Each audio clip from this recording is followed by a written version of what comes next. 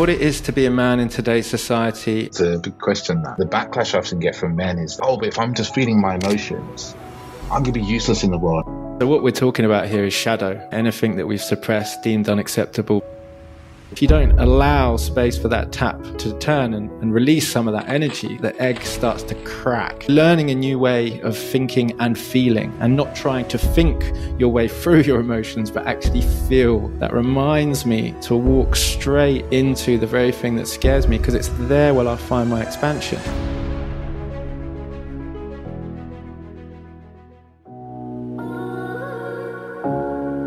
Welcome to the Authentic Man podcast. I am your host, David Chambers. This is a podcast for men who want more and less from life. More deep connection, more emotional intelligence, more self-awareness, and more great sex. And less heartache, less conflict, less overthinking, and less stress. Creating dating lives, sex lives, and relationships that are incredible and authentic. My deepest goal is that you, the listener, can take away what you hear in this podcast and apply it to your life, so that you can experience greater happiness, transformational growth, deeper relationships, and profound sexual intimacy. I believe that as men, we are capable of so much more depth than we are shown or led to believe. So join me as we get deep into this.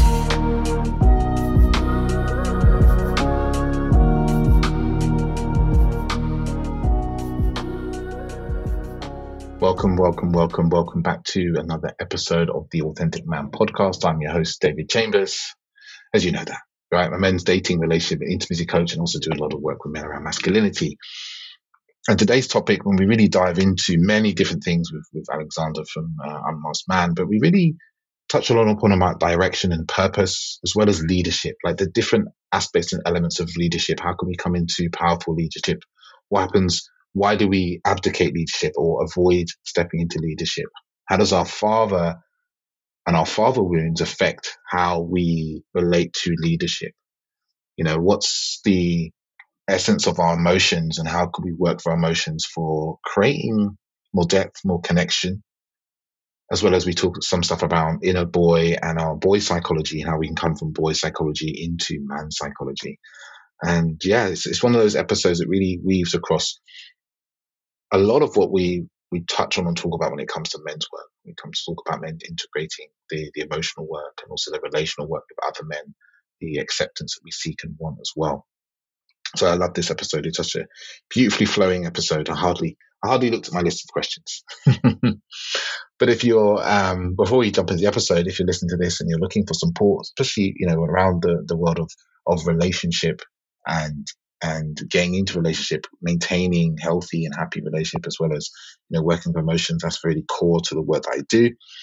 And if you're interested in that, just pop down to, the show notes, because I'm taking on one more client in March, and get in contact. We can have a chat about how I can help you. But without further ado, I'll let you get into the episode.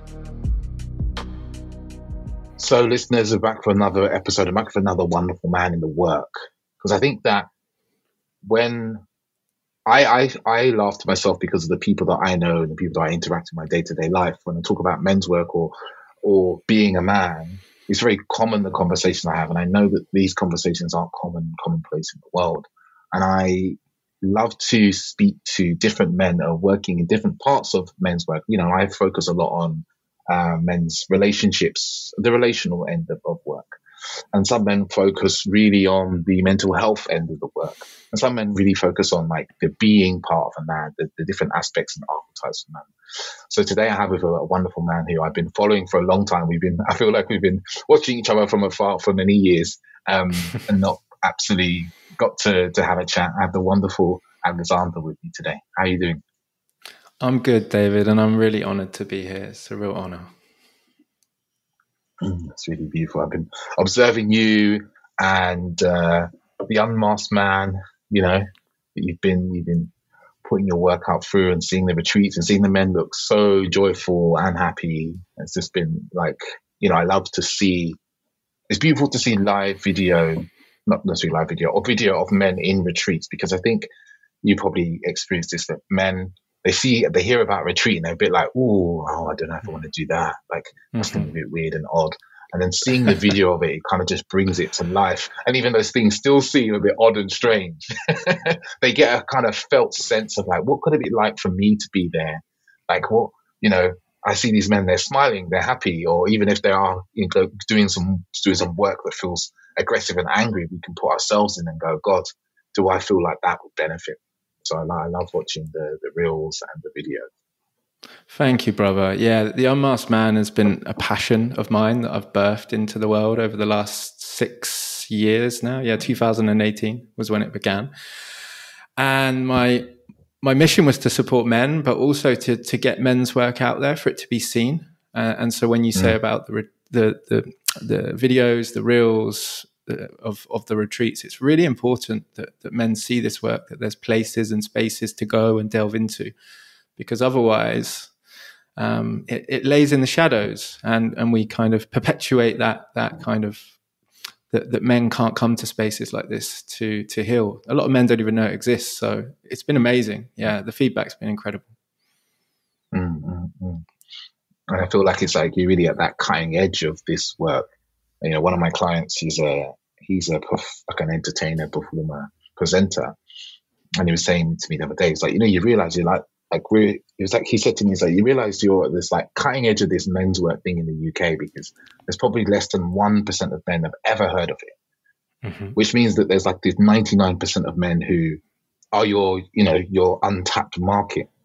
And it can feel sometimes like, you really, men aren't always the easiest to market to. My feeling is sometimes, I don't know what your experience of that is, but it's incredible what this work can do for a man and his life. Yeah, 100%. This work changed my life, David. I spent many years spiritually finding myself, but still bypassing a lot of my core human emotions, a lot of the wounded inner boy, that kind of boy psychology mentality. And it really, really caused a lot of pain in my system, a lot of repeat suffering. And when I found this work, it gave me purpose. And a man, in my opinion, has to have a purpose. He has to have that mission, that goal to feel alive and connected to his dharma. But also the healing that came with it, actually accessing the deeper emotions, giving me things like accountability, confidence, direction, focus, balance, integrating parts of myself that I'd either cut off, denied, or suppressed. So yeah, it's been life-changing. And I always say, whenever the guys come on the retreats, men's work is not for Christmas, it is for life. It's not like a one fixed pill that you take and you do a retreat and that's it. It's like usually the retreats for the men that join us, it's the launch pad. It's the first step of, a long journey ahead. And I need this work in my life. I need brothers in my life continuously supporting me, challenging me, helping me grow and expand in my journey of what it is to be a man. And I'm still trying to find that out. It's a big question, that what it is to be a man. I think, and this is my opinion, I'd love to hear your thoughts on this.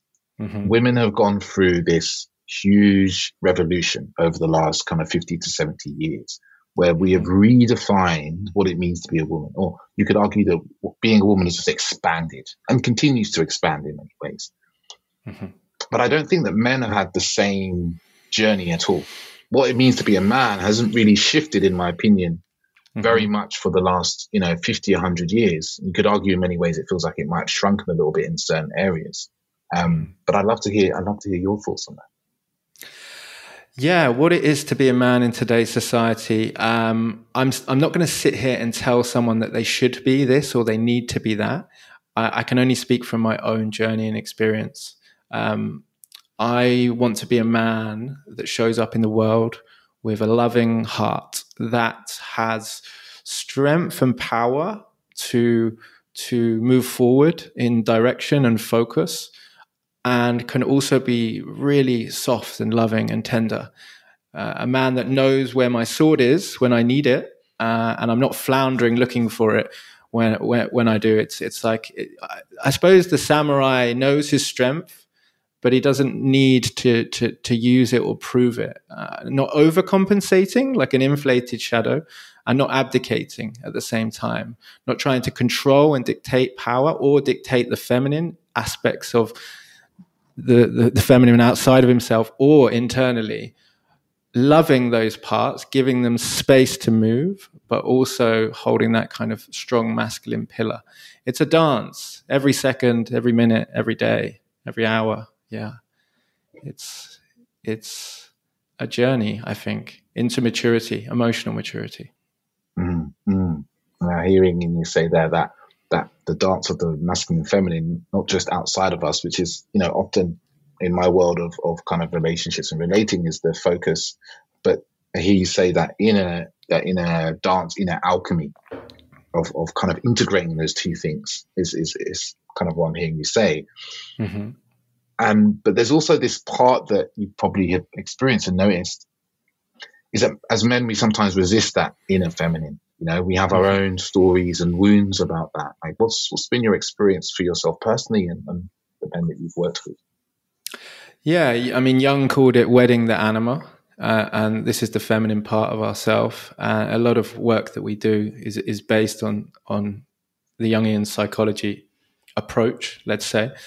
My own personal experience has been incredible because I am a human being. Just like a woman, I feel emotions. Anger rises in me, sadness, grief, shame. I feel the whole spectrum, the tapestry of the human emotions. And if I deny, suppress, or cut off these parts, I cause myself a lot of damage. If I'm a man that doesn't allow my anger to be alchemized and expressed in a healthy way, I cut off my power, and the anger eventually turns around and attacks the host. Yeah, so it might leak outwardly onto all my relationships, but it will also attack me internally within my mind.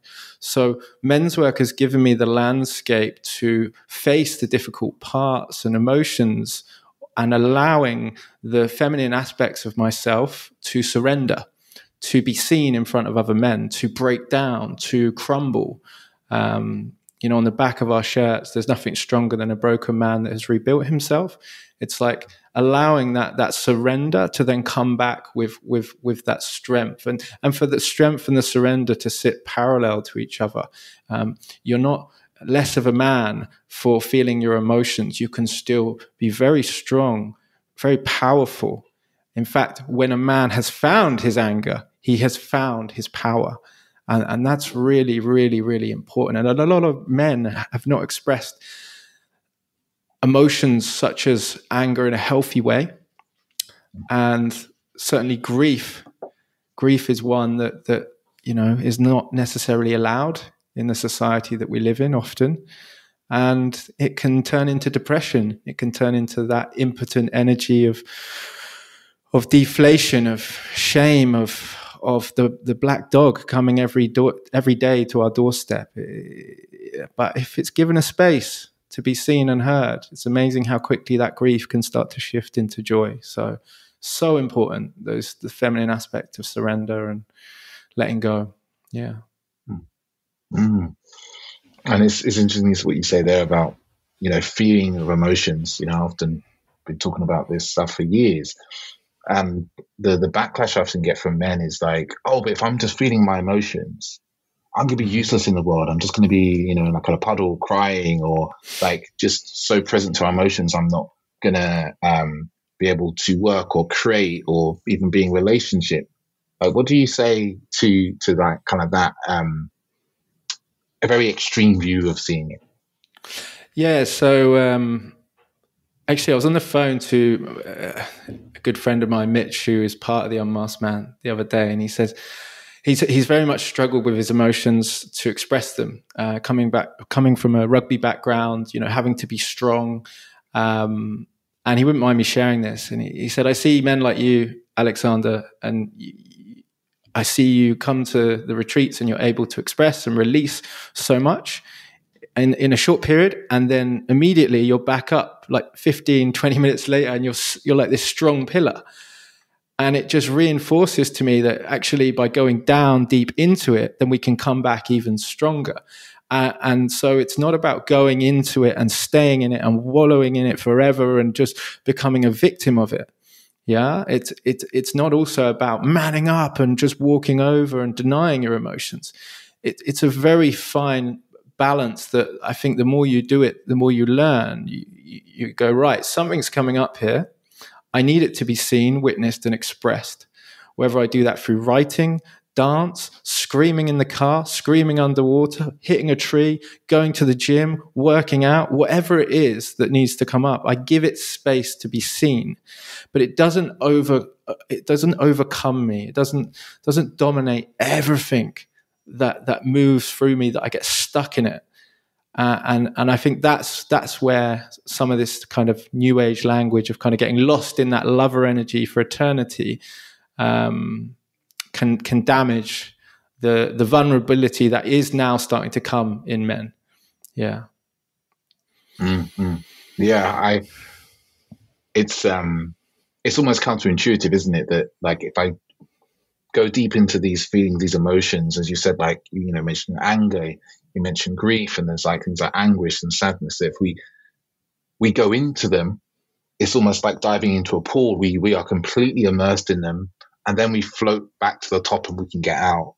Whereas, and you kind of touched on this before around depression, and I would love to hear your thoughts on what I'm about to say. Is like I experience for a lot of men is that their avoidance of feeling the feeling of sadness and grief and so forth, the way they want to avoid it perpetuates the emotion, yes. The kind of, not the light end of emotion, but this like the texture of this emotion in their life, because they avoid really going into it and allowing it to be felt.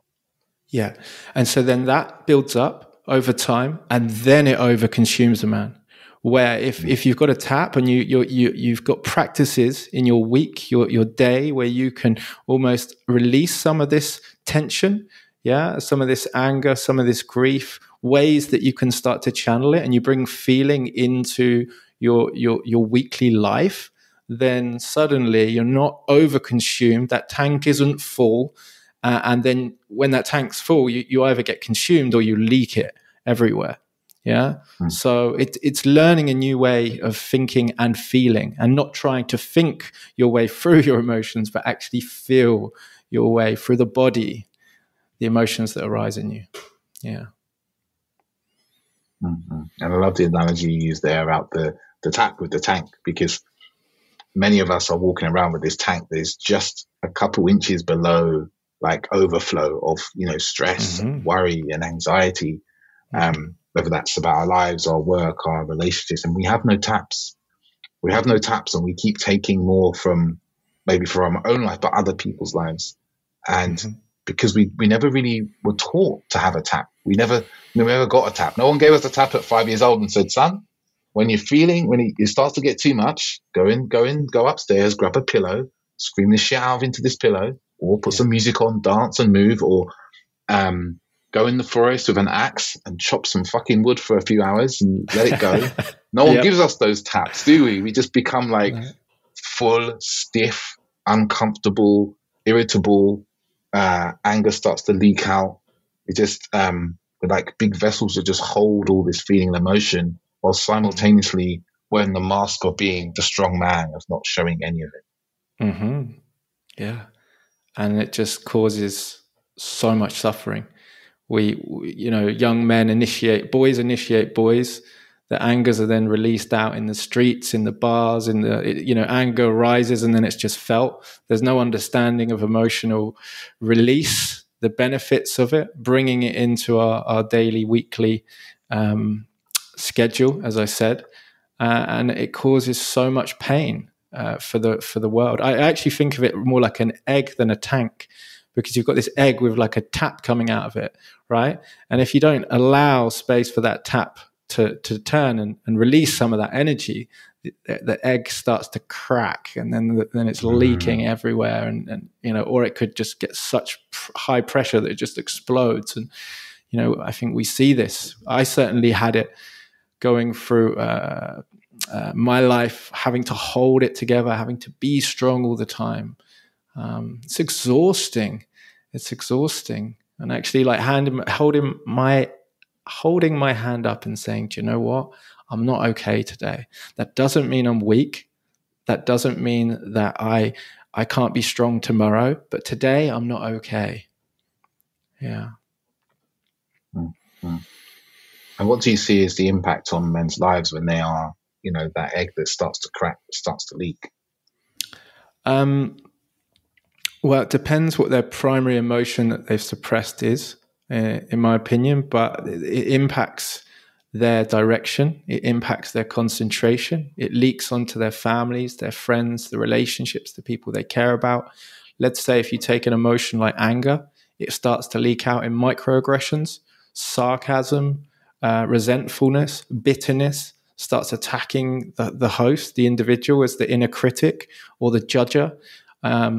Sends a man more into his mind because he can't be there in the feelings. Or you've got the opposite, where maybe a man suppresses his anger so much because he tries to be a nice guy, and then he builds those. Over time, he takes his resentment jar and puts his resentment coins in that resentment jar, and it builds up and builds up and builds up. And just like the egg, one day that cracks and explodes, and he becomes the very man that he didn't want to be in the first place. So it can show up in many different ways, but it always has a knock-on effect, and usually harms and hurts a lot of people, including himself, unfortunately. And I was running a workshop on the weekend, and it was a mixed workshop, but we ran 2 circles, a men's circle and a women's circle, and allowed the women to listen in on the men's circle and vice versa. Mm-hmm. And it was really interesting to hear, and I've heard this in the groups I've run before, as often as men, we suppress the part of us, or particularly emotions that we saw in our fathers that we dislike the most. So say there, you talk about anger, for instance. There was a number of men there who talked about fathers who had like quite bad tempers and could be quite angry. And I resonate with myself. My dad, I wouldn't say he had a quiet temper, but he had a way of sometimes talking to you that made you feel so small and tiny. Mm-hmm. And I've seen this in the men I've worked with, and I've seen it myself as well. What we then do, kind of describing what you said there, is like we then suppress that emotion and be like, if I express that emotion in the world, that be, say, anger, for instance, or domination, mm-hmm. I'm a bad man and I'm going to be like my father. Mm-hmm. And then what I also see is we tack on like anger is even frustration, dislike, a whole load of other emotions that are perfect. All emotions are perfectly fine, but we tack on a whole load of other emotions and ways of expressing ourselves that we deem to be negative in some way. Mm-hmm. And then sometimes we bring in other aspects of our masculinity, like assertiveness and leadership, and we go, well, leadership is aggressive, aggression leads to anger, so I can't ever be a leader, I can't ever be assertive. Mm-hmm. We suppress all those parts of us because we just don't want to be like our fathers. I wonder if this is, I'd love to hear your thoughts on that and how that's shown up in, your life, the life of the men that you work with as well. Mm-hmm. Yeah, so what we're talking about here is shadow, right? Anything that we've suppressed, deemed unacceptable by ourselves or by others. Yeah, society has shamed it. Perhaps we've internally shamed it, and there's a lot of gold in the shadow. And when I say gold, I mean goodness. Yeah.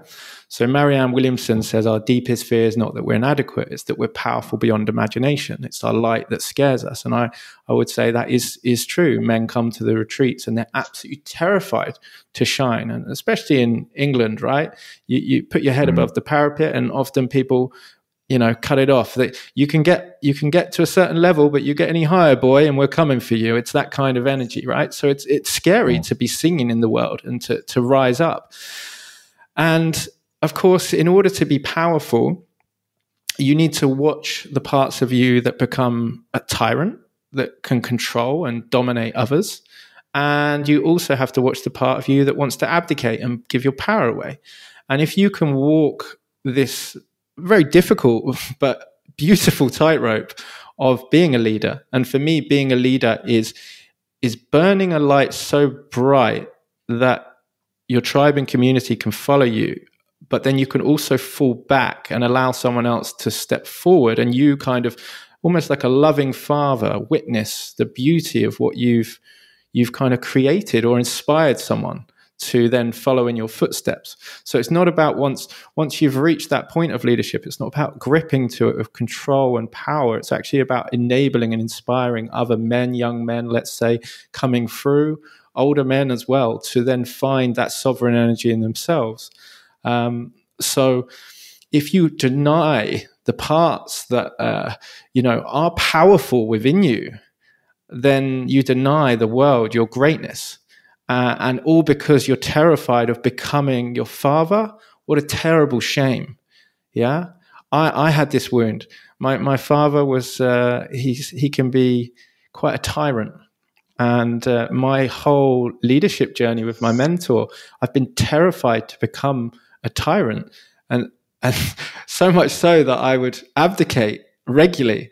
And my mentor has, encouraged me over and over again that actually what you think might end up being tyrannical is actually just you stepping in the middle as a powerful leader.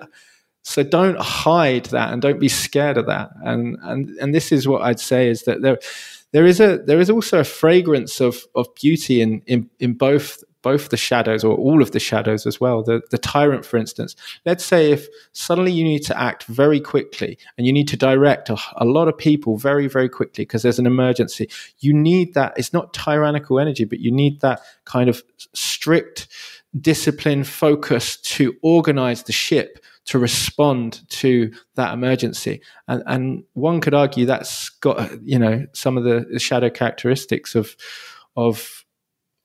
strong leadership suddenly in there. So, there's beauty in all parts, and it's integrating those parts and welcoming them that a man, in my opinion, can rise up into his fullness. Mm-hmm. As you were saying that last piece there about how sometimes those shadow parts of us, even the tyrant in us, has a purpose, has a use, can come online to serve the world. I'm thinking of someone like Winston Churchill, who we all know that he was an amazing leader during war times, and he was a terrible leader during peace. He was a terrible leader during peace, but during war, under the very similar circumstances you mentioned there, like the need to galvanize and move and mobilize people in a particular direction under a particular cause, even when there's without too much conjecture and conversation, he was a wonderful leader. He was able to bring some of his should we say traits and parts of his armory and make really good use of it in the world to serve the world, or serve our nation, serve Europe to be a better place. But yet, under different circumstances, those tools in his toolbox were harmful to people, harmful to himself, and actually didn't help him in his leadership and his service to people. And, when I say all that, it's like, oh yeah, there's these traits about us, like, fierceness or ruthlessness, or even the niceness, the other end. They have their use, but it's really learning to have the dexterity and art of when to bring them to the world, to know when it is necessary in the moment to serve. 100%. And that is the tightrope of walking a path as a leader and stepping up into your sovereignty, and not getting stuck there, not getting stuck in that tyrannical place and becoming a narcissistic, controlling, muppet, and also not abdicating and spending your whole life. One of my favorite quotes in the world, and I share it at the retreats often, is Les Brown, when he talks about, imagine, if you will, you're lying on your deathbed many years from now, and all around you are your hopes and dreams that came to you, all the ideas, the inspirations that came to you for you to give them life, and now they must die with you. And it's like, whoa, for an abdicated king, looking up at these dreams and ideas. You never wrote that book, you never gave that TED talk, whatever it was. It's like, wow, that is potent. And that reminds me every day to walk into fear. That reminds me to walk straight into the very thing that scares me, because it's there where I find my expansion. Yeah. And power can scare people on the other hand with the tyrant energy, right? So it's like, how can I navigate this? And in my opinion, the only way you can navigate it is with a good, solid connection of brothers around you that will challenge you. Not just men, actually. I've learned so much from my partner. You know, she has challenged me regularly.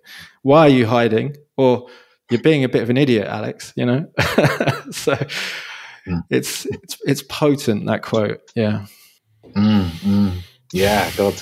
As you were saying it, I was like imagining that, you know, how many men go to their deathbed? How many men go to their deathbed and look around and go, fuck, there were all these things I wanted to do with my life and I didn't, because I was afraid of taking action, or I was afraid of the rejection, I was afraid of failing, or I didn't think I was good enough. Like all these stories that we tell ourselves why we can't.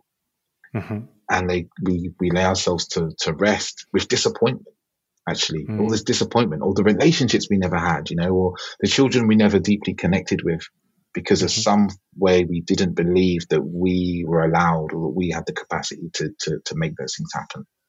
Yeah.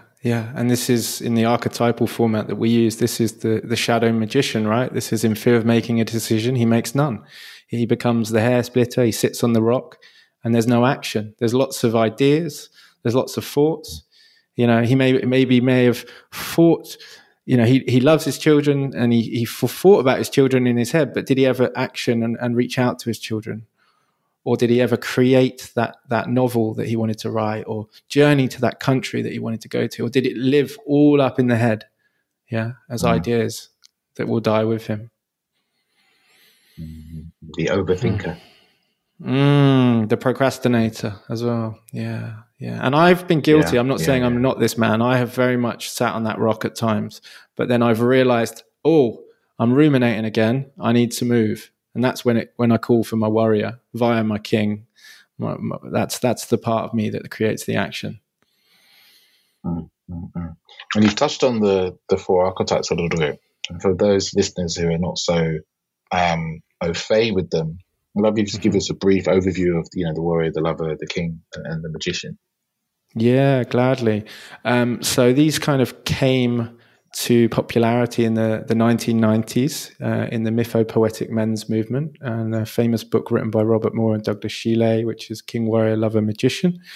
And each archetype represents a different point on the compass. So if we were to start with East, 3 o'clock, the lover is the part of us that is creative, beautiful, connected to his sexuality, sees color in the life, is able to play, be joyous, have the fun of the inner boy, laugh and dance, and just overwhelming sense of beauty with the world. And when he's not in that, he can become an addict and kind of trying to fulfill that eternal orgasm, or trying to live at that eternal orgasm, should I say, filling the hole inside of himself with porn, sex, drugs, alcohol. Or he can become impotent, which is the deflated shadow, and that's a man that's lost, cut off, disconnected, and sees very much grey in life. And so we're trying to find the healthy qualities of each archetype. And then you move to the south, which is the warrior. This is the man that's disciplined, focused, connected to himself, and alive with the present moment. When he is not in this, he can then suddenly become the inflated. This is the part that is deeply despises anything weak inside himself or outside world. Is always running over his emotions. Or the opposite to that is the nice guy, this masochist who becomes the doormat. And, you say jump, I say how high, and I almost don't exist, right? And I've definitely been all of these shadows and some of the good qualities that I've already spoke of.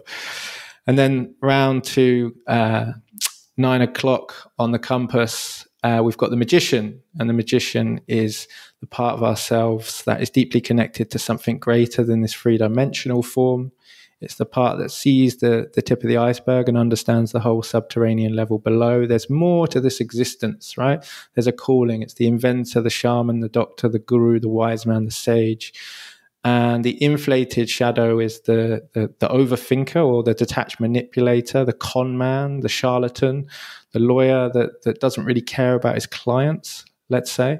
And he can do incredible damage with this power, such as the politician that causes a lot of pain in the world through his own goals. And then the deflated is the dummy.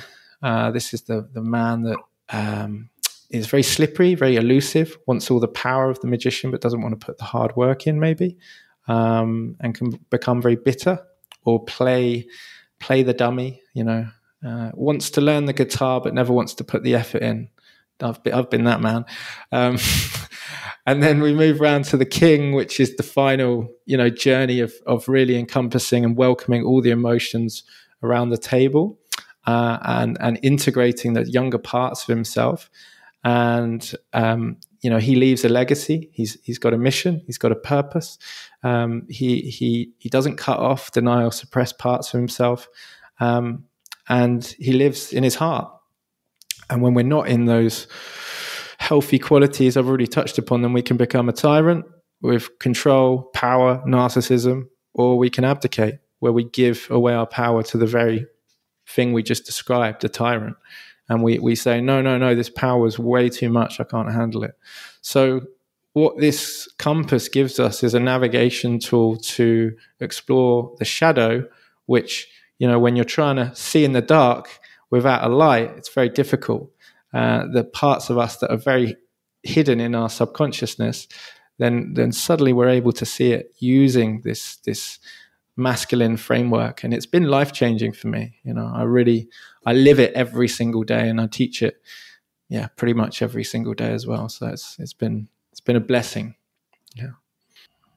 How did this compass help you with finding direction and purpose, and how's it help the men that you've worked with find direction and purpose? For me, it was noticing my most obvious shadows first. So and accepting them. Yeah. So noticing the addict in me, noticing the part that drives over my emotions. So giving space to allow my emotions to be processed. Noticing, the addict's back again. What's he running away from?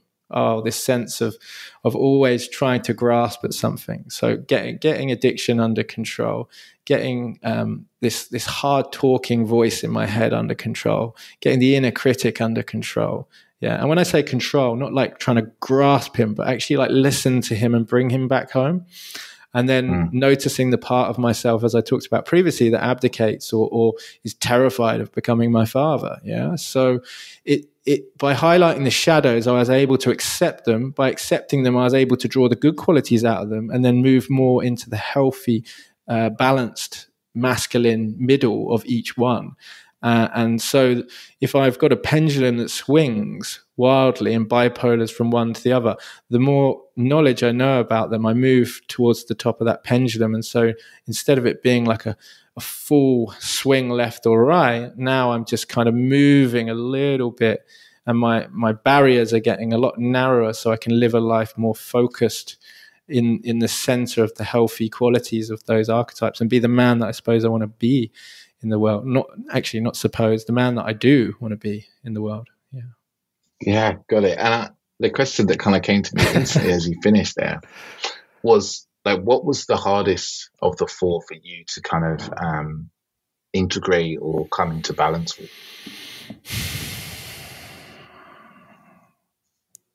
The magician. Yeah, the magician is when I'm at the retreats and we've got someone very much in their head, their mind, they live through the stories and the programs of their mind, just as I can and have as well. It's very hard to unravel them.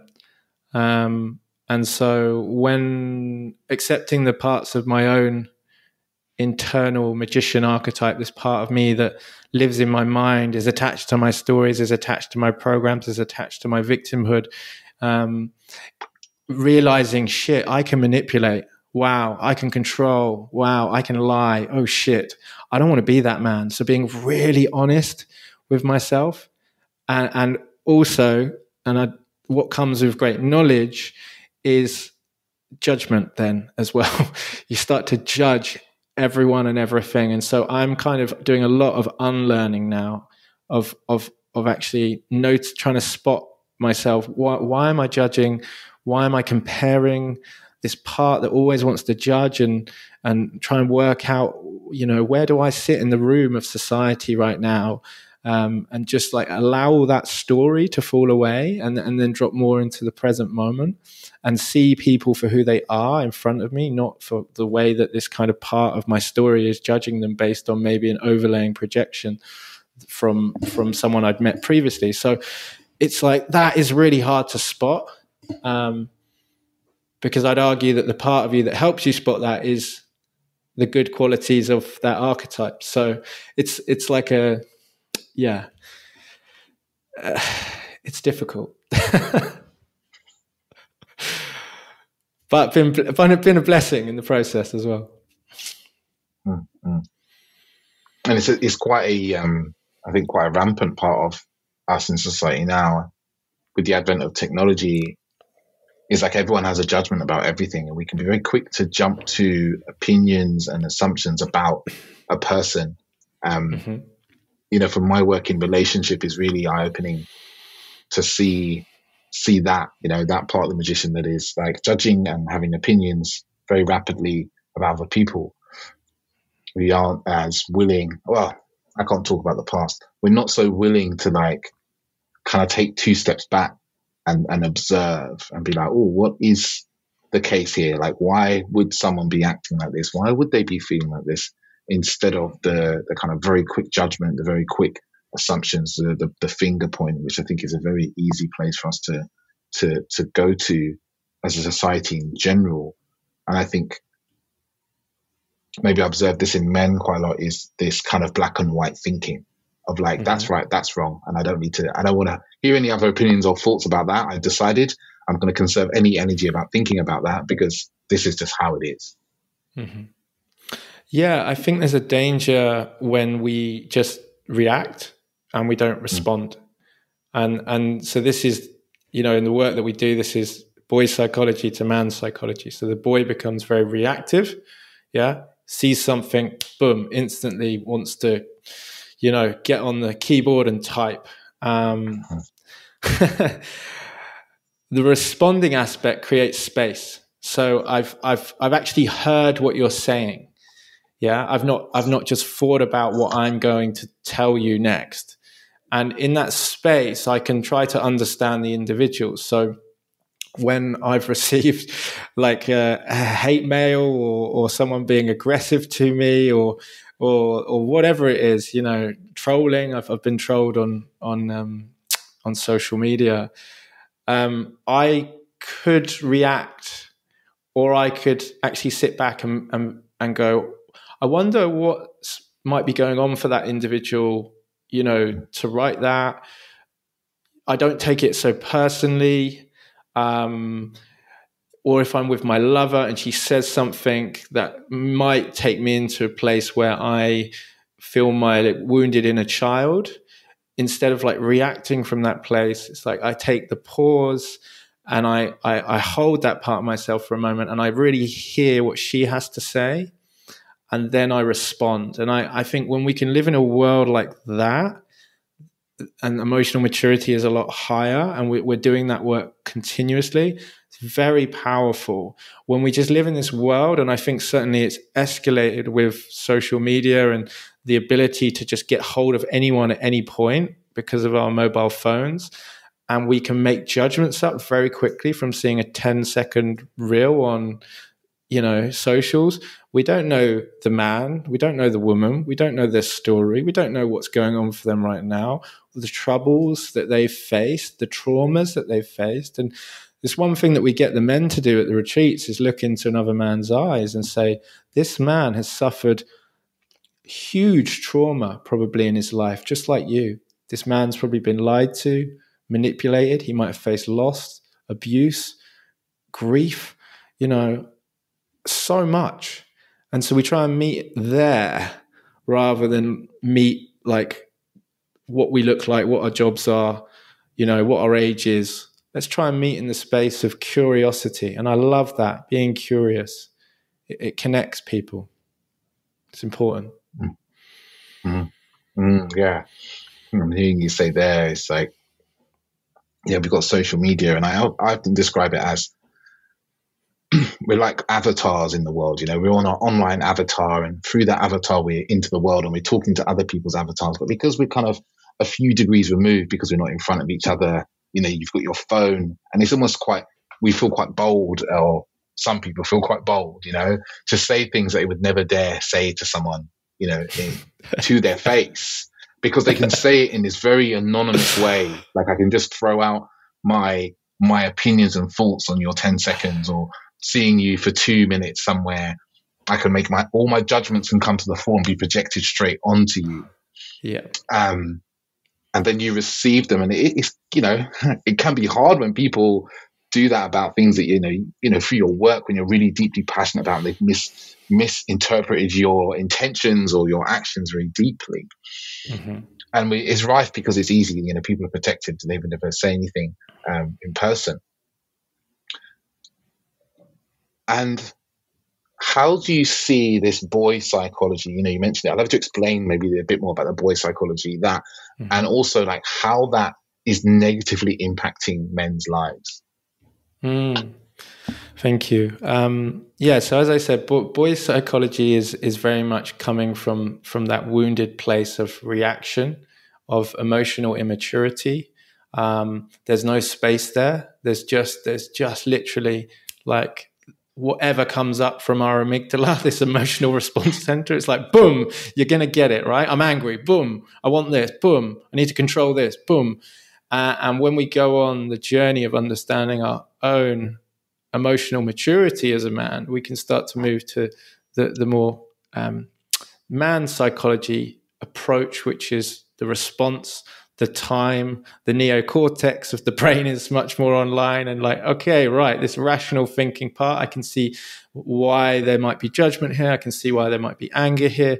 I can understand and be curious, as I said before, the whole landscape and what's coming at me, and I can choose, given time, to respond in the most sovereign way that I want.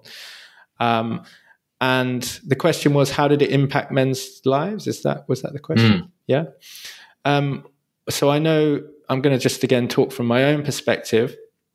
I can speak for the clients that I work with as well, though. I can see it change their relationships, how they show up for their partner. Certainly men come with a very masculine approach of like, I'm going to fix everything. And so what it changes is to be curious and to hear. So to hear their partner, to really listen to what people are saying to them, so they can actually go and review some of the feedback, because there might be some gold in that feedback. Or maybe I do interrupt people, or maybe I do jump to solutions too quickly. What if I gave some space to just listen, to give feedback, to say, I really hear that you're feeling sad today.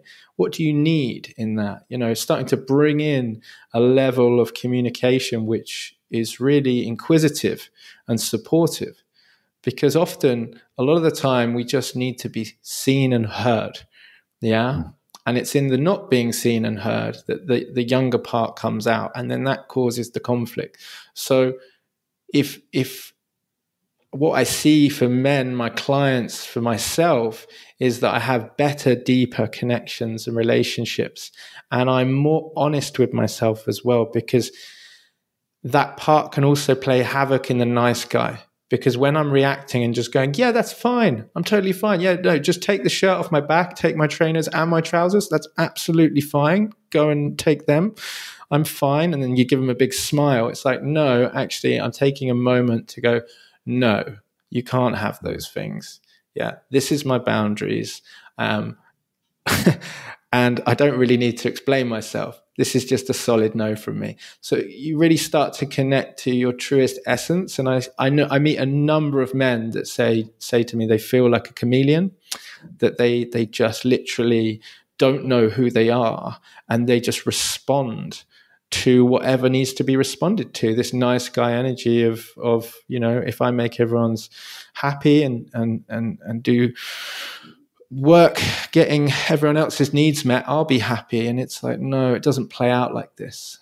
Can I own my own needs? Can I own my own sovereignty? Can I speak my truth? So it has many, many benefits. Yeah.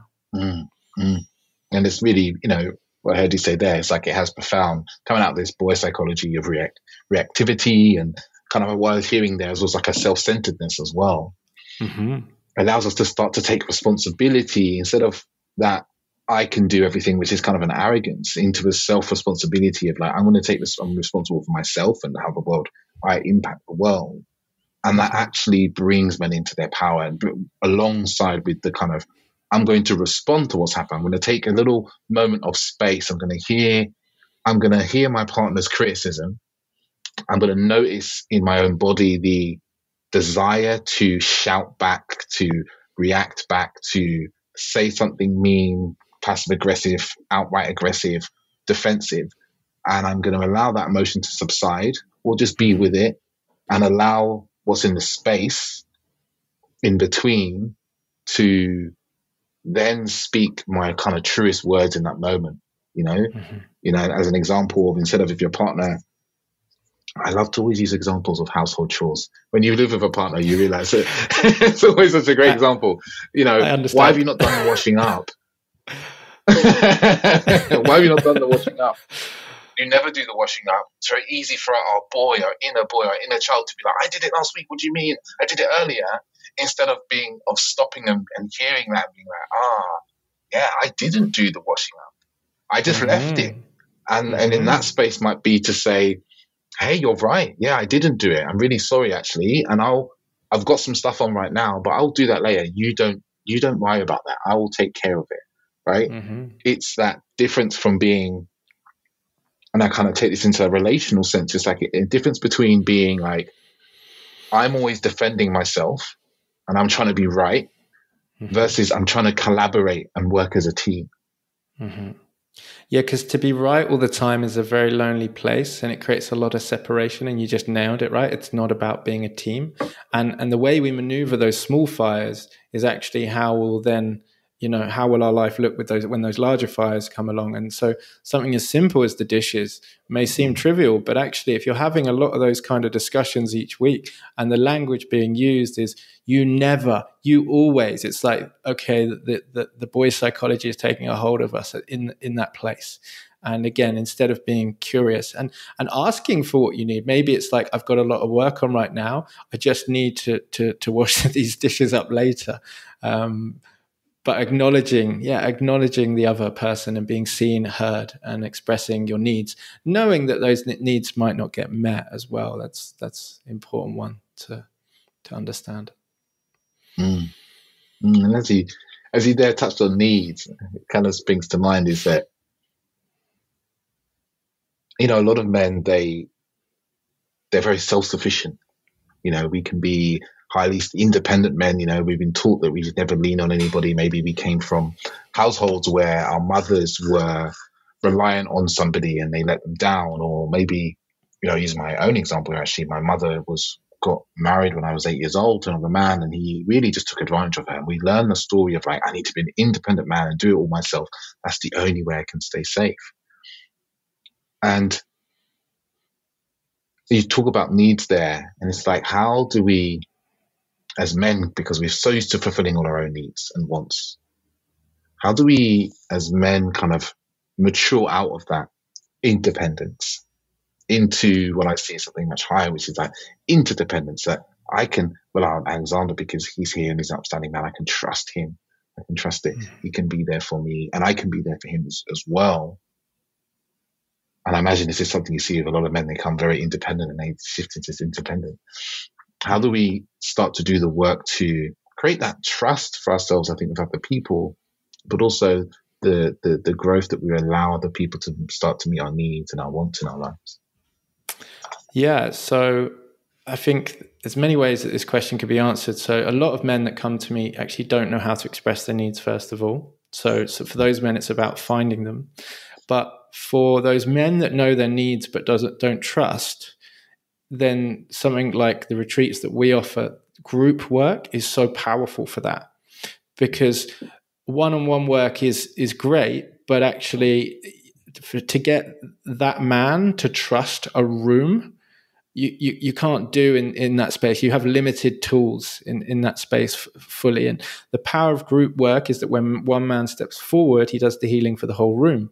So we get to reinforce these new ways and challenge these old beliefs that no longer serve us. So, I had a great example late last year.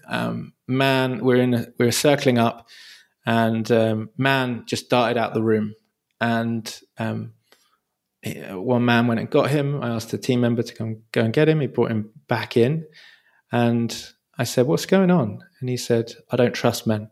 I don't trust any of you." And I asked him, what has that cost you in your life? He's like, to live a life of being alone, to live a life where I'm constantly in fear of other men. And I said to him, well, what about today if we took a risk? We took a risk, and I invited you to step into the circle and to see if we can create some of that trust. And we led a process where he was allowed to be really vulnerable and surrender and to be held, and it just transformed him. And what he deeply feared, which was to trust men, he also deeply wanted. Yeah. So he had this push-pull. I'm going to push everyone away because if I actually get what I want, that's terrifying. Yeah. What if they do actually, what if they are trustworthy? Then I've got to break this old paradigm, right? So you saw the breaking of the man, but then you saw the rebuilding, and that part where we move from the old stories, and this kind of goes back into what we talked about earlier, that part where we also leave boys' psychology of victimhood. It can be terrifying, but it can also be incredibly liberating. And that is the first step of a 1,000-step journey. And he took that step, and I've watched that man grow ever since last October into trusting men more, showing up more, and changing the old belief. Because, his story was that I'm going to get beaten up. That's how he'd received men as a childhood, from an abusive father, from brothers beating him. I can't trust men. So we're giving the inner child of that man a new story. And actually, there's incredible men out there that I trust daily, that I've created a network of men that support me, and I support them, and they support each other.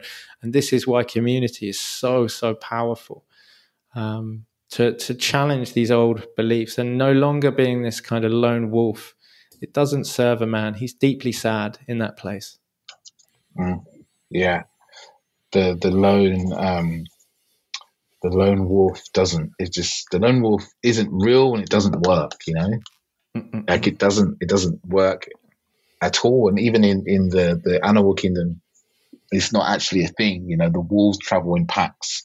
They look after each other. They look after their weak. They look after their old.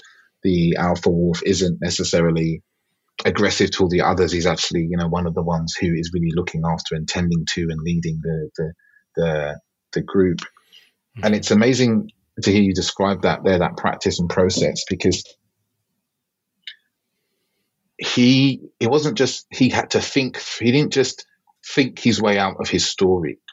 He had the story, he expressed it, you gave him an opportunity to challenge that, to take a risk, to have a different experience.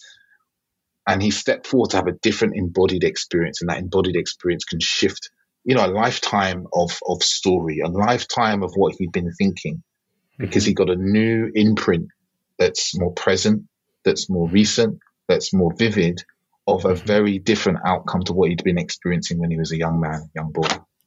Yeah. 100%. And this is why, for me, and I'm not just keep trying to plug the retreats, but the possibility of doing group work is so transformational, because there's so much that can be done when you're just sat one-on-one in a room talking about your emotions. But when you're actually somatically embodying this new way of what it feels like to be angry, to be powerful, to trust, to let go, to surrender, to embody your grief and be celebrated in that all the way through, to be held in that all the way through, to be non-shamed. There's no guilt there. There's no judgment there.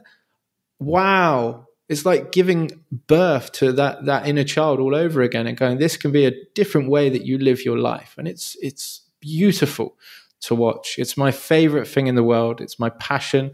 And I think, it's where I come alive. I love supporting men in these deep processes. Yeah. Yeah. I think I've had a weekend, not weekend, a 1-day workshop, mixed one on the weekend. I get my words out eventually. And I spent most of the last few years doing everything online, like, a lot of people. And in this group, there were 6 men, 6 women, and we went through, an array of relational practices between the men and women. And it was amazing to see how at the beginning of the day, they were very nervous and closed off to each other, sitting alone in the corner. And we took them through some very simple practices that allowed them to observe their story, their assumptions, their fears in a space where they felt safe. They knew that it was held. They knew that it was warm. They knew that no one else was going to enter that space other than the people that were in there. There was going to be no shame. There's going to be no judgment and they had clear boundaries and so forth. And it's, as you said, it's remarkable what can occur for someone when they start to feel the experience that they're having. And also, like you said, witness other people having their experience and being able to learn from seeing others as well. Not just, and it's not a reading, it's not just listening to some stuff. It's like, I've listened, I've heard, I've understood, and now I'm in it. Now I'm feeling it. Now I'm experiencing this new experience and this way of being that I didn't think was safe or I didn't think was possible. And I'm here, and it's not just safe and possible, it's beneficial to me and of service to the people around me. Yeah, and this is why what I think makes the Unmasked Man really special is that it comes from the leaders as well. So it's not like a pyramid, it's a circle of kings together. I regularly break down and cry. I regularly share my deepest, darkest. I step forward to demo exercises in anger release, or, any time that a teacher is kind of putting himself above anyone that joins, right? You're not empowering anyone anymore. You're just it's the shadow magician suppressing people down. There's a transference there energetically that is not supporting that man's growth.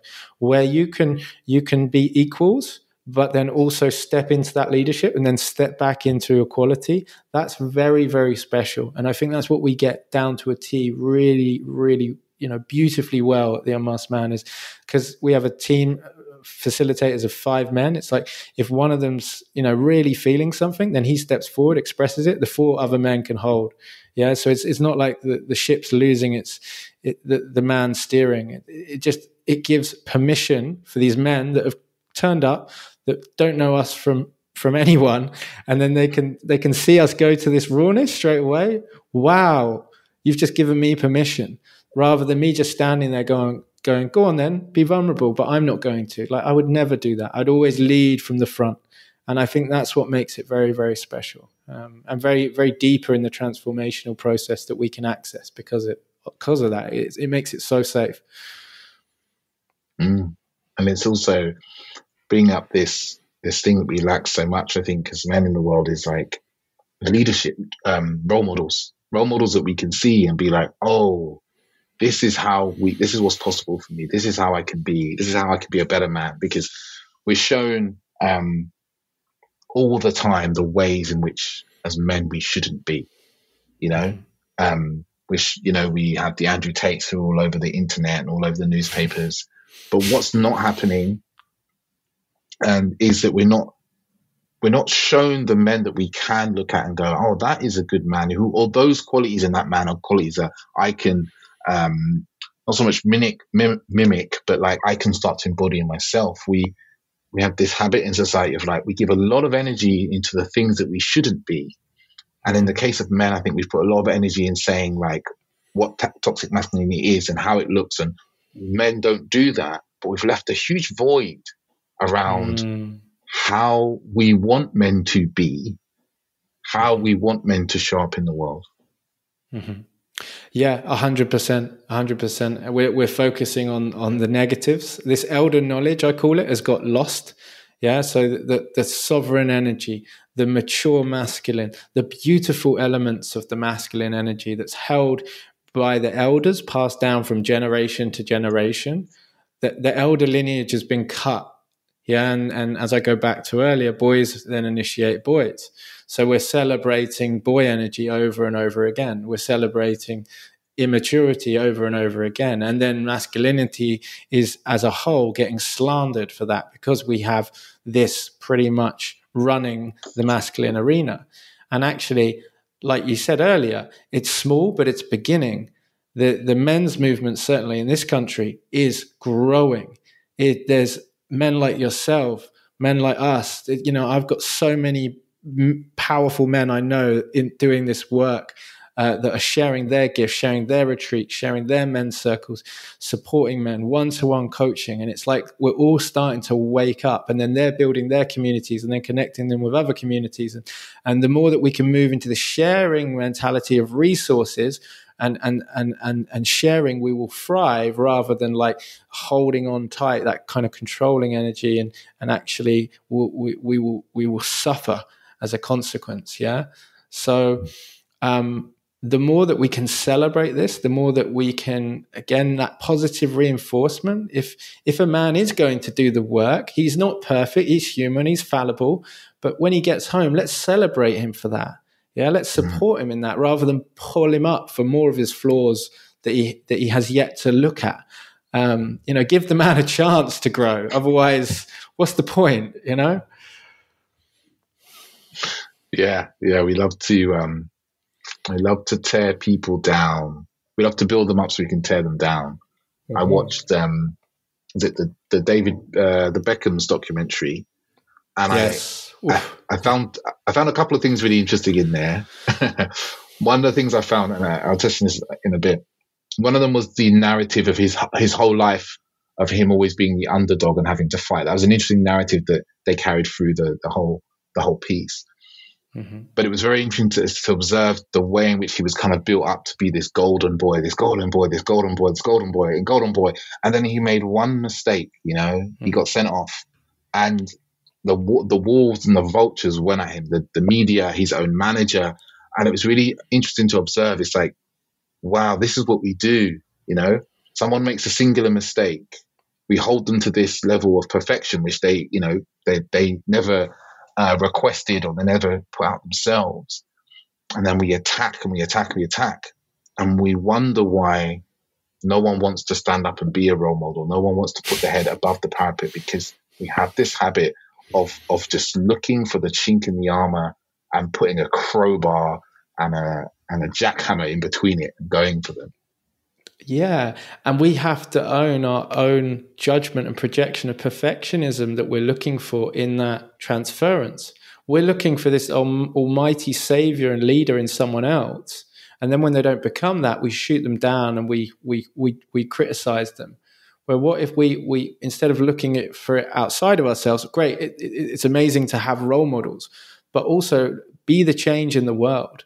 And step forward. And I do get it. Trust me, the amount of times I've wanted to give up, abdicate. This is too hard. As the Unmasked Man's got more aware, more popular, and more widespread. My mentor said to me, as you grow in success, the people that think you're a dick will also grow. It's just going to go hand in hand. And when I got my head around that, I kind of slept better at night, because there was a time where I was getting quite a lot of trolling, and just for shining. Yeah. Literally just for shining and just wanting to express my gift to the world. And I wasn't doing it, in my opinion, in a patronizing way. It was just coming through with a sincere, loving way. But some people don't like that. They don't want that. And they're not ready for that. And that's whatever's going on for them is going on for them. I'm not trying to change them. I don't want them to change. But it is hard to step forward, because, everyone's got a past. it can get pulled apart. You see that with celebrities, but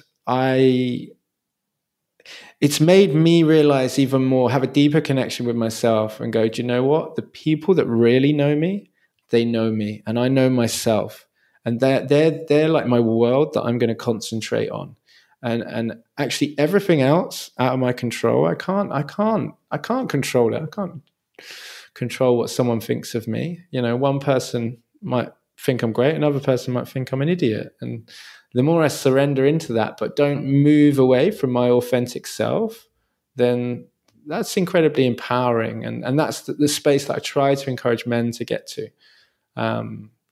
What we can't control, let's let go of. It's not easy. No, it's not easy. The world is full of those with very strong opinions. Yeah.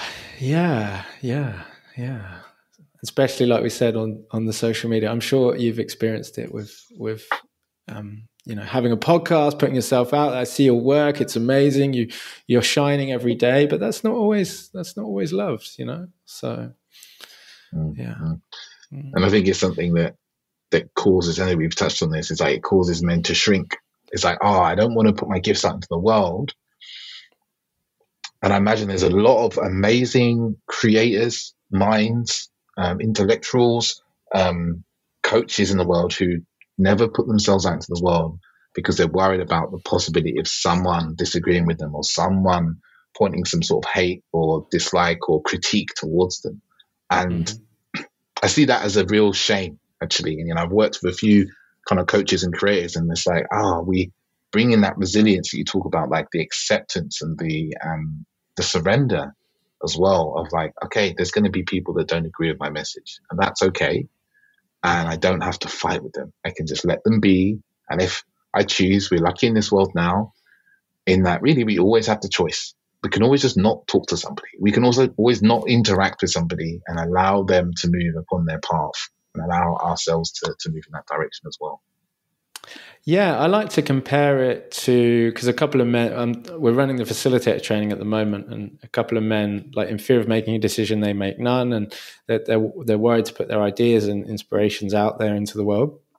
And I say, imagine painting a painting, and you're then next to you, you've got like 100 other people painting their painting, and you're so focused on what other people are painting that you forget what you're painting. Yeah. And actually, if you just like block them out and focus truly on your mission, your dharma, your legacy, what you want to create. I don't mean be narcissistic in that sense, but just really channel, what is this serving me? Is this content serving me? Does this help that I'm always looking at that or comparing and judging and analyzing? What if I just put all of that energy into my mission? Wow. Then look how quickly you could, create or get to where you want to get to. And, I very much live like that now. I really focus on what I'm trying to birth, the people I care about, the people that I can help as well. And it's been amazing. That doesn't mean my eye doesn't get drawn to other things and doesn't care for other things, but it also means that I can really show up for the change in the world that I want to see and be. Yeah.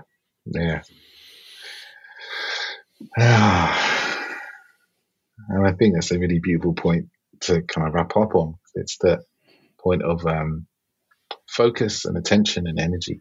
Those really important aspects of leadership, of leading ourselves, our self leadership.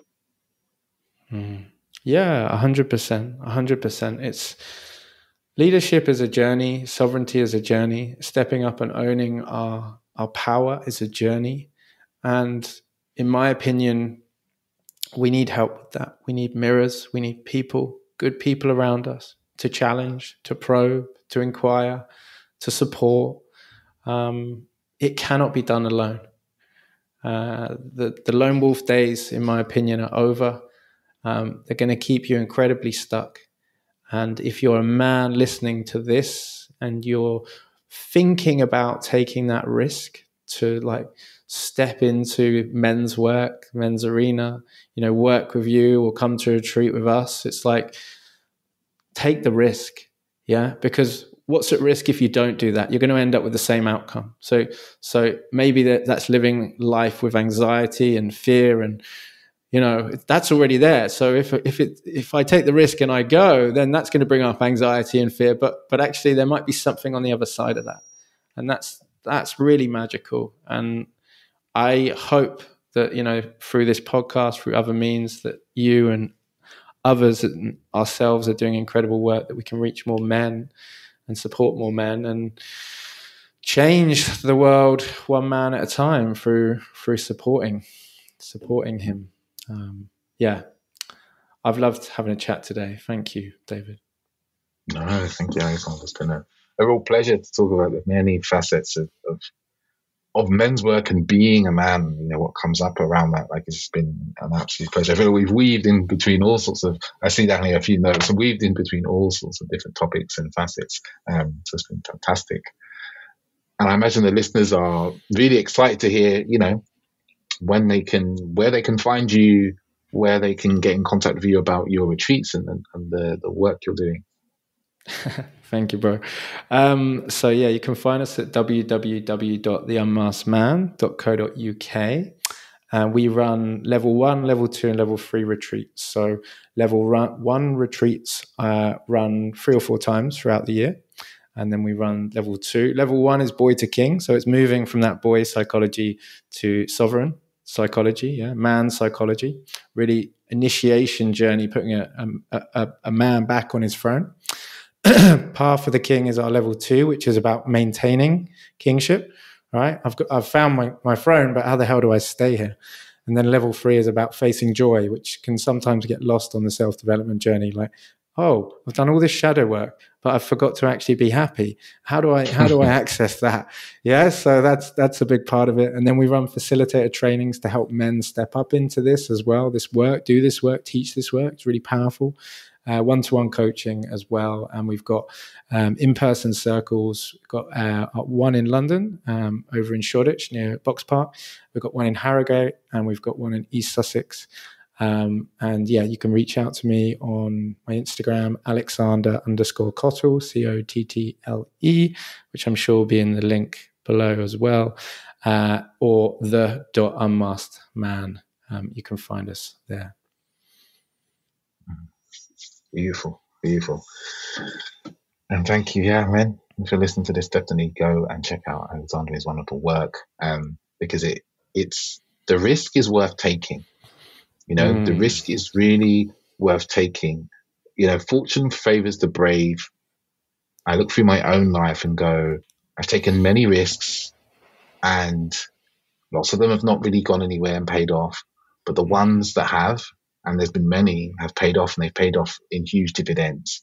And we can only really know if we take the risk and try it out like wholeheartedly and fully, because just staying where you are, doing what you're doing, making the tiny, almost insignificant changes. I know a lot of men say they're doing, doesn't create big shifts in your life, and you've experienced this when you listen to this, man. So making change, taking risk, like, it's worth it.